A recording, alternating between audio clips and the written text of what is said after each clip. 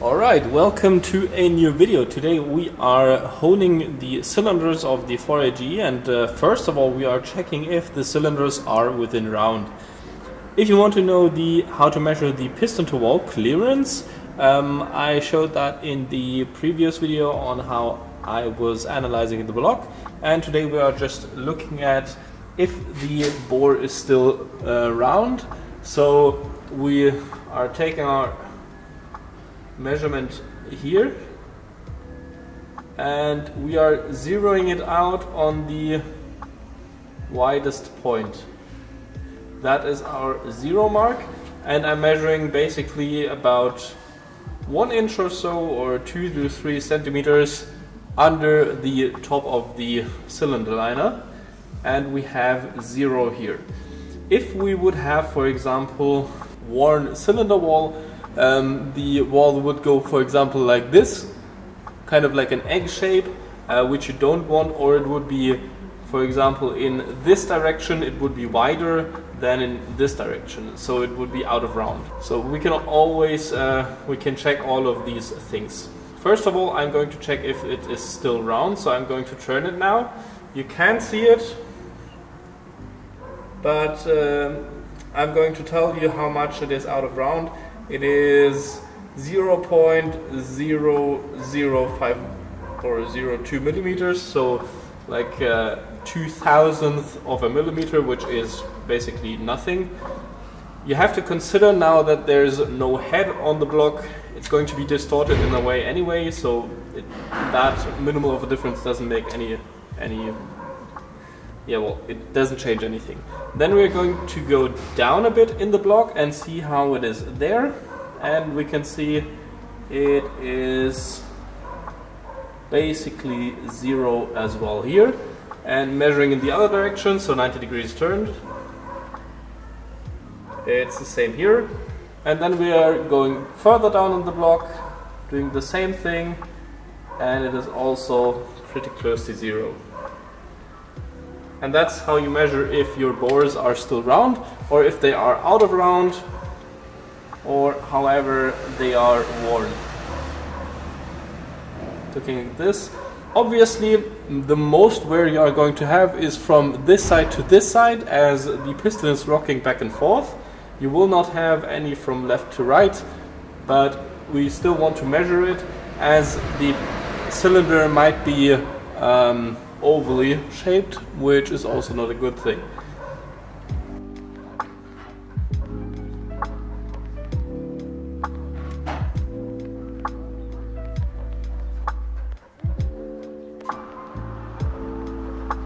Here, for example, we can see that the cylinder in this case on the right at the bottom is a bit tighter, which is only like 1 or like 0.01 millimeters, but that doesn't change much, but still something to note here. That's in both directions.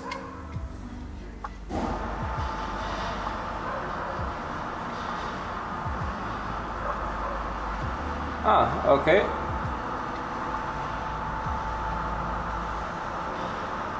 And this cylinder, for example, is worn a bit more than the others. It is actually 0.03 of a millimeter worn.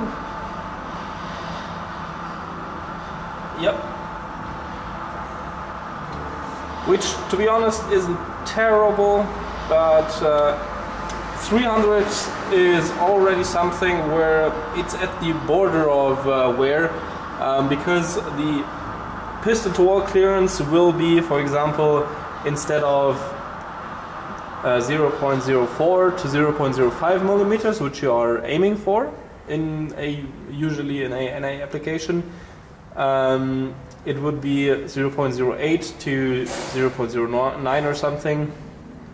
So that would be already relatively big, and for example, that would be a piston to wall clearance you would be looking at for a forged engine. So on cylinder number 4 we have quite a bit of wear. As I said, it's not terrible. It's probably not going to be making any noise because I am using new pistons, but it's still something to note. So, as for going about honing the cylinders, you want to do all the machine work before you measure piston rings and stuff, because even a slight change in the bore diameter, such as when honing with tools, you may reduce or may take off some material.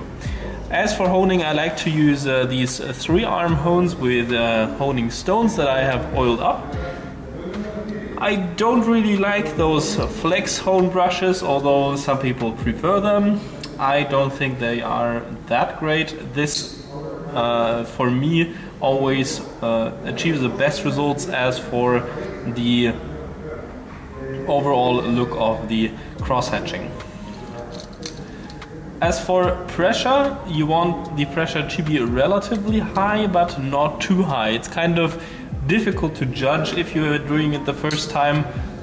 You should be able to easily push this together by hand, and then you can just put it into the cylinders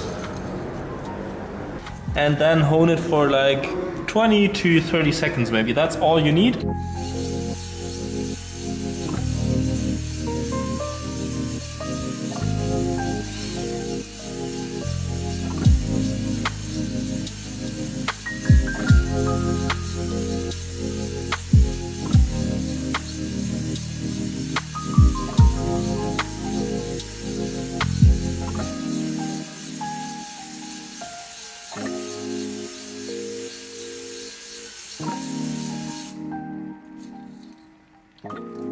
As I said, you want to do as smooth as possible of a motion to get a smooth result, and so that it's a cross-hatching and not just throwing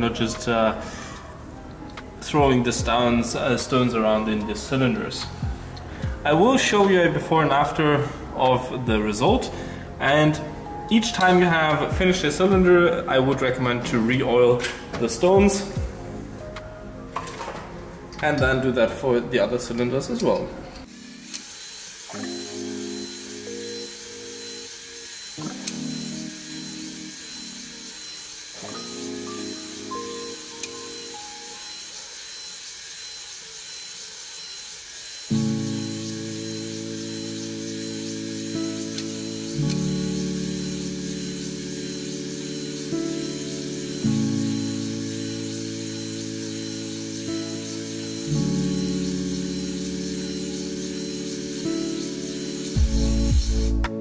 If you still have the oil squirters in, be careful not to go too deep, not break them off, and obviously that should be something to look out for.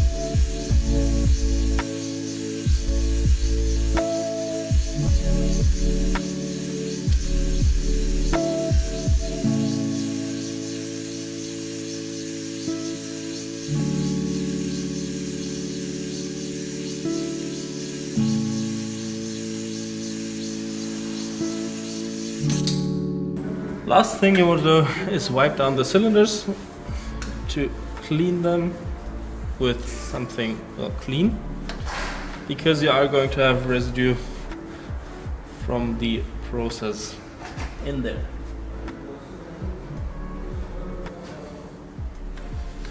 And last thing, I'm going to show you some before and after shots. You can also remove like the edges that you have on the top of the cylinders. That will automatically also be removed with that process. So as you can see, that is the stuff that came off of the cylinder walls and also of the honing stones.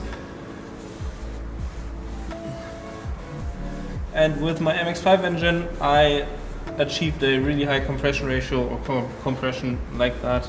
It worked really well and was much better after than before.